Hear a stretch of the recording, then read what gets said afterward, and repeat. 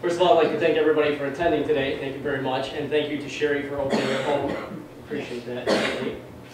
So we have a presentation here, Trends in Water Features, which is a little bit misleading in that it's not really a trend as much as it is more of a paradigm shift in what we've seen as far as client-driven design requests. And a lot of what we do is, first of all, anything, for those that aren't familiar with water features, it's pretty much anything with moving water that offers an aesthetic enhancement. Typically located in the garden, but it can be elsewhere as far as a water wall or something else, interior, smaller interior fountains. Love that. Here's just a fairly simple koi pond. It's somewhat compact. You know, some of this is a little just good photography, which is always highly recommended. So is that a residence or is that a commercial? This is residential. The majority of our work is residential. That's not to say that any given year the right commercial projects come along. Usually commercial projects are budget driven, and we're the type of firm that is much more artistic and detailed, and often we price ourselves out of that market. Really, the residential market, it's a particular eye that a client has that is really looking for a natural look or a clean look, and that we can certainly offer. Here we see a water wall, indoor. This is wait, go back to the water wall, sorry. Yeah, so and if there's any questions, please just stop me. I've got quite a few slides, so I'm going to move. Yeah, so this is an interior, and the water comes from the top and goes down into a trough? Correct, okay. Correct. Yeah, this is an interior water wall. So this is someone's foyer? Is that yes, this is a foyer for a condominium in Evanston. A condominium, so did you have problems with the connections on it? Oh, that's funny that you mentioned that. Yeah, a lot of what we do, is we do with stainless steel when it comes to a lot of the interior stuff, just to make sure that there's minimal problems, if any. Yeah, when I was a builder, my past life, we did one for Buzz Hoffman from Lakewood Homes, and it was, I think we ended up calling you for help at the end, so it was quite interesting. Everybody thinks they can do them, and a lot of them are just train wrecks. It's bad. Mold issues, all kinds of leak issues, can be very problematic when not done correctly. This is on the larger end, commercial development and wheeling. Each of these waterfalls is approximately 50 feet wide. Wow. Entrance to I think there's 8 buildings planned for that space. But one of the larger projects in this area to date, a commercial application, again driven by the client looking for a very particular look, entrance-wise into the development.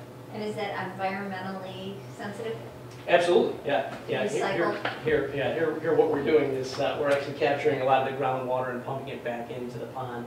So we're minimizing the amount of consumption that the water feature they typically occupy, but in this case we're pulling a lot of that water and putting it back in. Great. Residential fountain. This is larger in scale. There'll be another picture later down the road, but granite, all custom. For anybody familiar with Portillo residence, I know Sherry had done some work there. Yeah, this is the entrance fountain. He had a fountain prior to that, which he absolutely hated, which it was hideous. Yeah. It was a bad fountain for anybody that had seen it before. But he had seen this out vacationing in California, and he liked it. Sent us out there. We took all the measurements, came up with a design based off of that, and then facilitated it. Amazing. Much better than the original. Oh yes, yeah.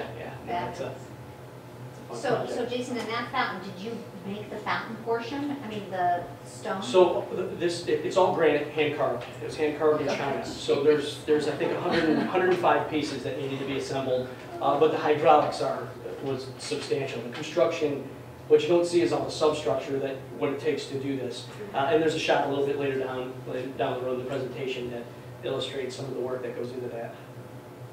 But a lot, yeah. It's a lot of fun. It's nice. Do you also swim in that one? Is it very good for wading? Rodney Dangerfield. Yeah. Here's just a smaller water feature in that when we start to talk about paradigms and trends, a lot of what we're seeing the demand for is water features in very small spaces. So what that requires is proper grading and or disguise of surrounding grade to allow you to have waterfalls. in this case, it's a natural waterfall, which is a little bit tricky to disguise some of that grade, but when done correctly, you can definitely pull it off in the smaller spaces. And how about in the city? Yes, yeah, absolutely. Yeah, we've But done not on a rooftop? some rooftops, yeah, and there's, I've got a few illustrations coming out to Okay. to kind of I have Uh, some, but I forgot about that. demonstrate that. Here's a rooftop. This is a very simple water feature in that it's just an antique vase which the client had us plumb and just circulate water. It just offers the audio aspect and a simple piece that's singular in nature. More of a sculptural type water feature, a little more abstract. Wow. This was part of a temporary display that we did for the Flower and Garden Show, but formal in nature, just a simple reflecting pool, and we've got this piece of granite. It's a substantial piece of stone, slightly overflowing. Just a very Very interesting. yeah. Yeah. simple. It's actually bluestone, Pennsylvania bluestone. Yes, it is. Wow. Yeah, all of this Solid is piece. bluestone. Yeah. This is the back side of that larger water feature in Wheeling. Just a really simple set of fountains, just offering a simple touch to a walkway, not being too dramatic for the space. I think it was quite fitting for the back side of it. Sure. Reflecting pool immediately adjacent to the house, which offers a lot of different views. And it's nice because it also, when you get the light involved, it offers a lot of the refraction of the light back in through the home, which is a really nice effect. Fountain placed into the wall. There's actually the entry door is over here, which the shot's a little bit tighter than I like, but it gives you an idea of space and making sure that the water feature is properly placed and properly sized for the area. This is a pondless water feature, which kind of comes back to one of the trends. You hear pondless quite a bit, where people are concerned about maintenance, which really isn't that big of a deal when you're talking about standing water. Here what we have is there's a pump that sits in a vault and just circulates this. And the pondless does offer a little bit more room as far as what you need in space to create a nice natural area versus having a pond, which is going to require a little bit more depending on if you want to have fish, plants, different types of aquatics. Do you do the maintenance also then? We do, absolutely, yeah. We do offer maintenance throughout the greater Chicagoland area. And I should also say that we work as far as the build, design aspect nationwide. So we have projects that we've done in California to Maine thus far. Here's a shot of a natural stream. Again, a lot of what we hear clients looking for is just a very natural appearance. And a lot of that comes down to making sure that there's dimension within streams and properly scaled stone, as well as plantings within the stone pockets. Beautiful. Beautiful. Just a series of fountains again, and we had talked about pondless basins. Oh, there it is. Fancy laser's going. Oh, no. So what we have is a pump here just recirculating with the water trickling through, giving a nice, very clean effect to the fountain. This would also be considered a pondless basin, where it's just recirculating from a basin located underground. This, again, is more singular in nature, where you can actually have this on a patio or on a rooftop where you have very limited space, but you can have a very natural feel because the stone itself is very singular in nature. You don't need the grade around it to support the flow of the water. So how much space do you need for something like that? Minimal. Depending on the size of the stone, I would say like a 6x6 base would really allow for a nice vignette. Again, we start to talk about space and making sure that ponds and water features are appropriately sized. You need to consider the existing landscape. I mean, here this is a project in Lake Forest where we had a significant canopy, so we wanted to make sure that it fit in well without being obtrusive to the remainder of the landscape. Sure. Beautiful. Entry shot. This is actually Homewood Glen, right down the road. We'd like to have a symposium here one day. Yeah, let's do Yeah, it. put some line in the hot tub. Swim That's a good shot. Sure. But this is a relatively compact lot in that it's 80 by 60 approximately. And there's a lot of mature trees, so there was a little bit of dancing that we needed to do to get that pond in. But we have a sunken hot tub, which offers views. And again, by sinking the hot tub, it's much less obtrusive than something that's raised and causes, doesn't draw your eye to the hot tub rather than everything else that's going around. But it's nice, even when you're in a hot tub, you get to take advantage of different views that you otherwise wouldn't standing. That's amazing. Is that your house, Jason? I wish. No. Oh, wow. Again, just coming back to appropriate size and location, this is it's an ideal view. Looks like a painting. Yeah. A painting that changes. Yeah. And this, again, we're talking about orientation and placement of the water feature related to the home here. This is a home that kind of comes back through this way and leads back around. But what we have is a pathway that goes over a stream and then converts to a natural pathway, and then the pond continues off. Again, this is just an illustration of space where we have the home, which comes in on this side of the pond. It's about 20 feet off, but it gives you an idea of orientation of the water feature related to the home, as well as that's the guest home behind it, and then you have the entertaining space to bring people out and offer different views. We didn't do this retaining wall here. You can see how there's larger stone here, and then we actually work with a lot of different landscape firms. So sometimes the scopes of work are fairly clear as to where they start and stop. And we use much larger stone than what's commonly used. And then you have kind of some smaller stone over here. But it's kind of one of those things where you see the picture, you're like, it doesn't really work, but it's what it is. Entrance to a feature, there's a nice piece of stone set here with the water passing under. This is a project on the Fox River in Barrington.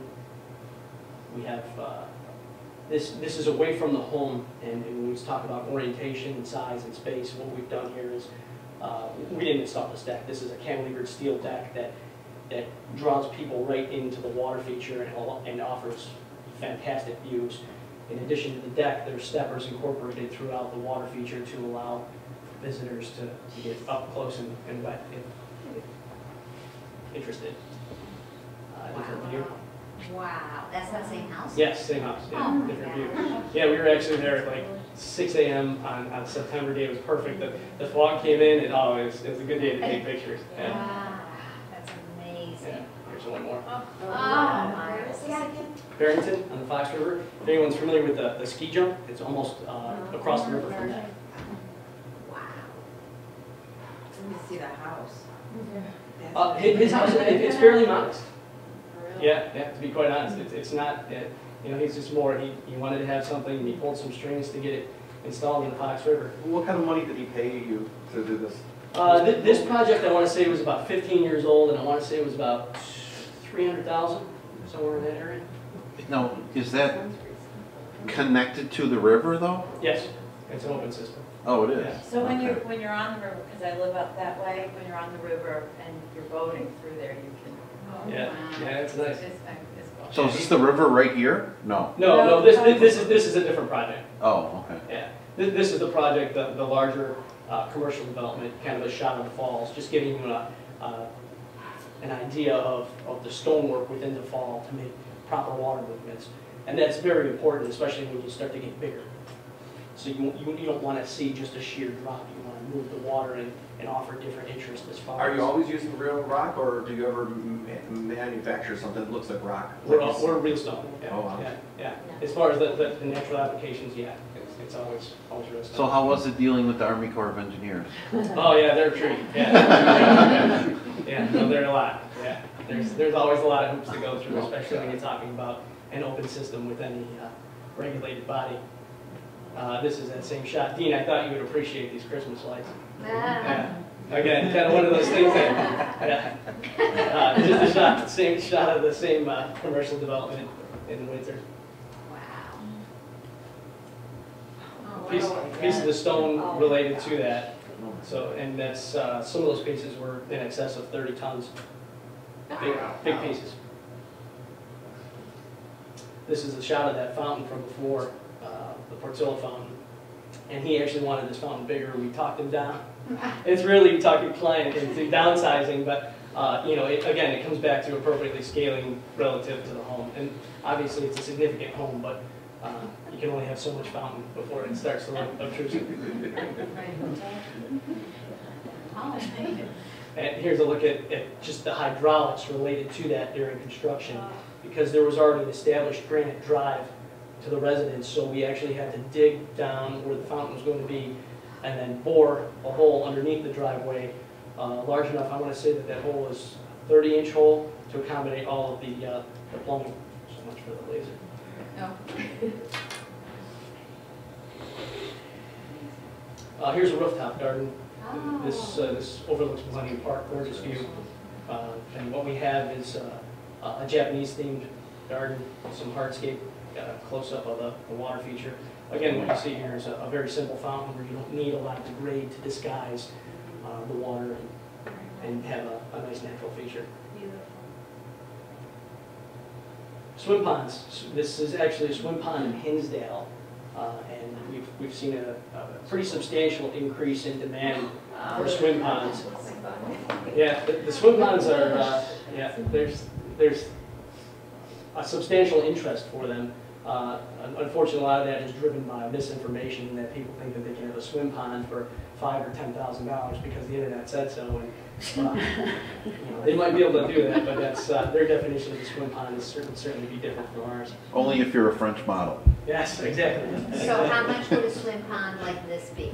Typically swim ponds are going to start between $75,000 to, you know, this one would probably be more along the lines of $200,000.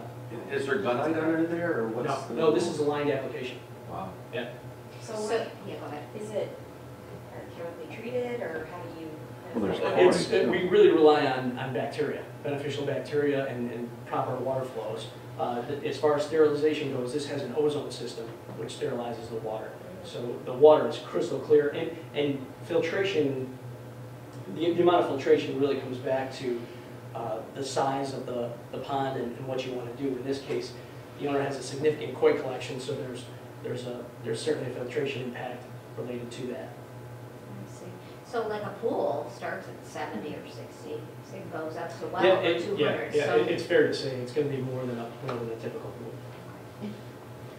And there's a lot of different ways to build it as well. great. I got to sample the swim with my son. It's fun. There's a look at the filtration.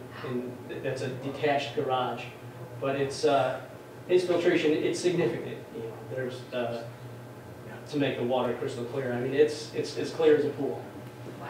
but there's a lot of filtration there as well. And that's for the swim pond. Correct. Got it. This is a job we did in Burr Ridge. Just gives you an overall look at the preliminary design. A fairly large footprint, Colorado-style home, but what's important is the water feature relative to the home and the surrounding space in the backyard.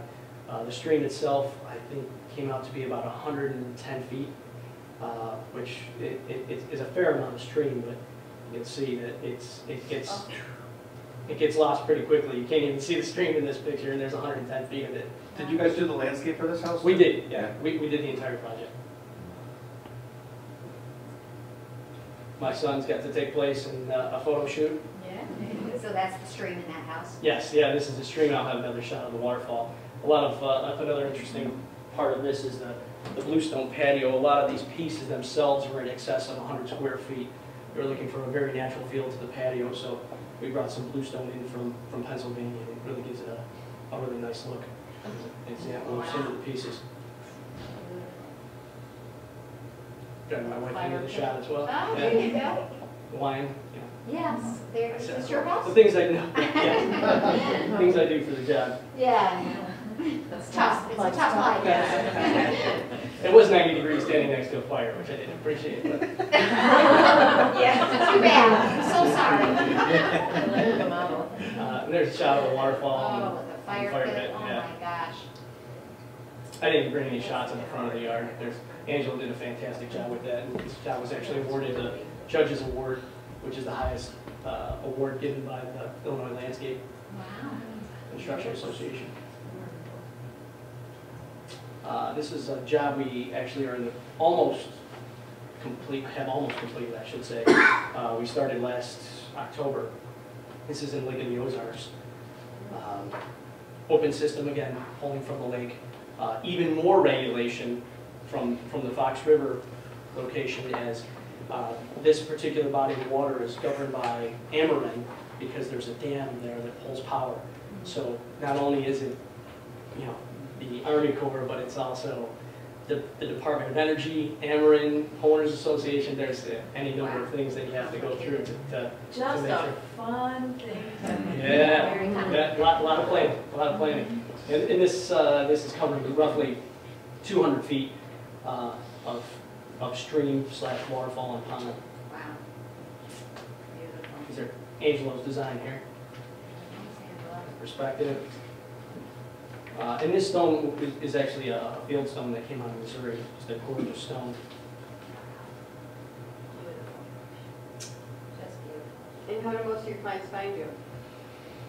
It's a great range every year. I mean, it's referrals. We work with any number of landscape firms. From Schmechtig, I know we've looked at a few projects with you guys, and Mariani. It's any number of things. But yeah, this particular client found us on Enid. Which is always a good spot to be found. Yes. So you should do some video marketing. Yes, you can't have enough video. Shot some that stuff. works on the sound, can you imagine? Yeah. Oh yeah, yeah. We're working on it. We're playing catch up, but yeah. This is a design that we did in conjunction with Craig Anderson. He brought us in. It's a tea house in Riverwoods, and Craig had a client that was looking for a very natural Japanese garden to surround his tea house, and there's the design. I'm going to take you in. We're going to start with shots coming from here, and then we'll go around. And this was what, like a 5-year project, Jason? Oh yeah, I mean, essentially there's still work to be done. I mean, it's ongoing. He's a big fan of garden space, which we certainly appreciate.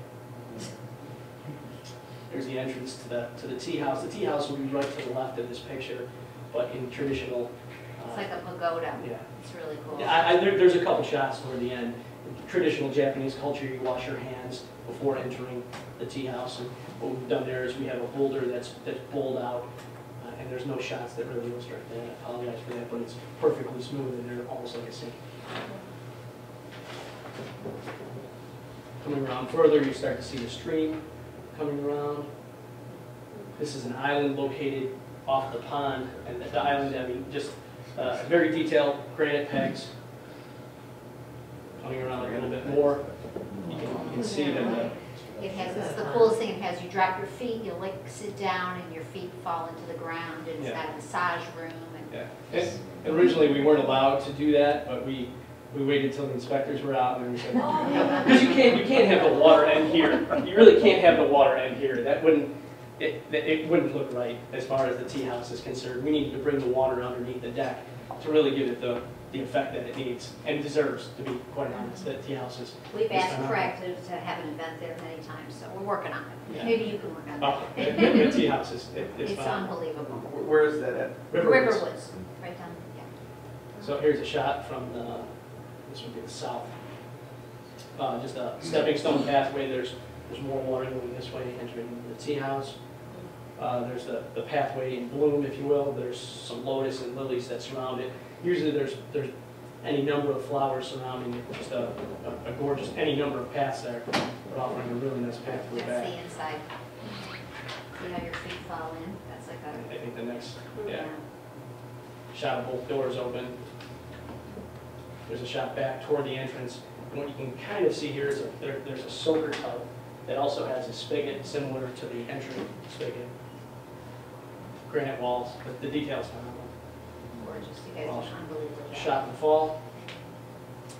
And That's awesome. We're